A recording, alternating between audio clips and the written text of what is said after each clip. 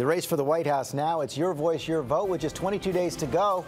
And a brand new ABC News Washington Post poll shows just how high the stakes will be when President Obama and Mitt Romney face off in their second debate tomorrow night.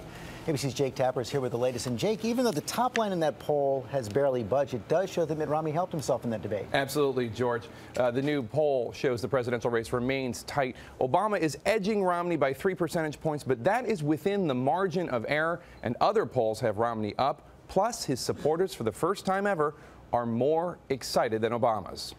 Hello, everybody. Hello, hello. Hello. I brought some food.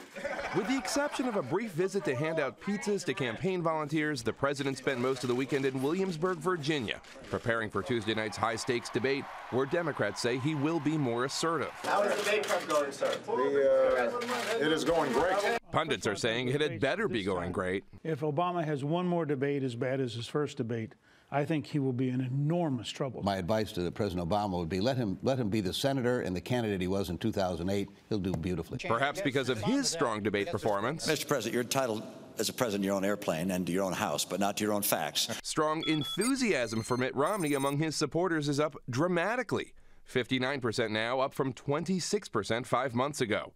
Romney now also numerically leads the president in strong supporter enthusiasm, while Obama supporters are experiencing more anxiety than those in the Romney camp. Both firsts this season, and not good ones for the president. One silver lining for Mr. Obama, the percentage of registered voters who say the country is on the wrong track is now at its lowest level in nearly 3 years. Although another new poll from Politico George Washington University now has Romney up 50% to 48% across 10 battleground states. And as the nation looks forward to the next debate, Saturday Night Live had some fun with the last one with the vice presidential candidates. Okay, I'm sorry, Martha. I'm Martha, but with all due respect, this is a bunch of malarkey. All right? This is malarkey. A bunch of malarkey? Yeah. What does that mean? It's Irish. No. Irish is I come over there and smack that dumb look off your face. That's Irish. Hey! Do I sound like Jim Lehrer? No.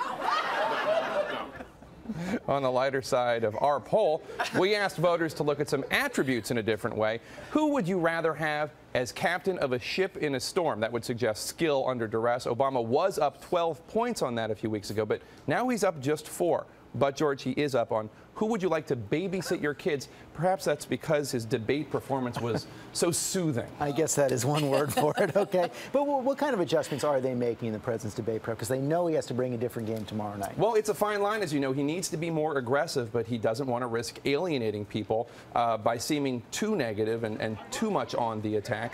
They're doing intense debate prep. Anita Dunn, the former communications director, is playing the role of moderator Candy Crowley, and they are preparing some lines of attack. Okay, Jake Tapper, thanks very much. And Diane Sawyer and I are going to have live coverage of the second presidential debate tomorrow at 9 Eastern, 6 Pacific, right here on ABC.